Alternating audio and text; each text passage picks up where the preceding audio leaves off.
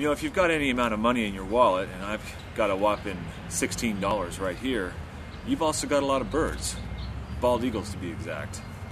For instance, here on the front of the $10 bill, you've got a bald eagle that's part of the Federal Reserve seal. $5 bill has two eagles on the front. On the trusty $1 bill, you've got the bald eagle that's part of the Great Seal of the United States. I would bet that the bald eagle is the most common symbol on any American currency dating back to the very beginning of our country. All of our paper currency right now, for instance, has bald eagles on it.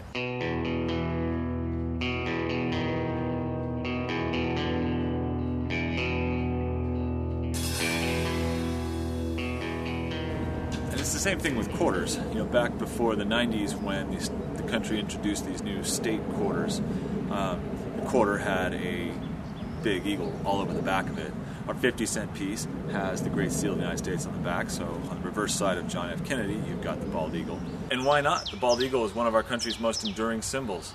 Back in 1782, when our founding fathers created the Great Seal of the United States, they put the bald eagle right in the middle of it. But it's not our only national symbol. We've got Uncle Sam, the Statue of Liberty, a flag, of course. But obviously there's something about the eagle that's different. You don't see the national tree, the oak tree, on the back of the $20 bill. You don't see our official flower, the rose, on the $1 bill. You don't see Uncle Sam there next to Abraham Lincoln on the 5. No, there's obviously something different about the bald eagle. Our founding fathers didn't dream up the bald eagle out of thin air. Back in Europe, where most of them came from, the eagle had a history of being a symbol for freedom and strength. And in the early days, the founding fathers liked to compare America to the Roman Republic, and the eagle was a primary symbol of the Roman Republic.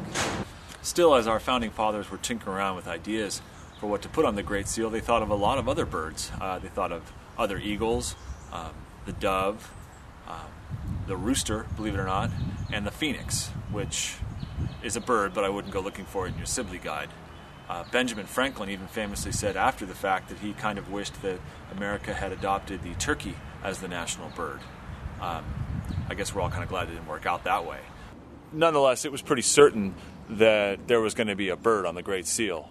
Well, there are lots of things on the Great Seal that didn't rise up to be major symbols for our country. I mean, there's the pyramid, the Eye of Providence, the Rays of Light, the 13 arrows. None of those became super popular, not nearly as big as the bald eagle. Why do you think that was? I mentioned earlier how back in the 1990s the federal government gave states the ability to design their own special quarters. And when California's turn came around, we had all sorts of things to choose from. California has no shortage of symbols.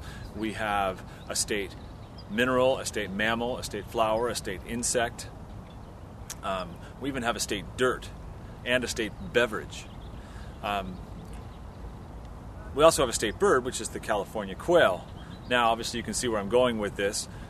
California did put a bird on the back of the state quarter. However, we didn't use the state bird. We chose another bird, which is the California condor. Well, why would we do that? Could it be that birds mean something more to us than perhaps we ourselves even understand? Well, I'm not sure. But part of the answer is probably in your wallet.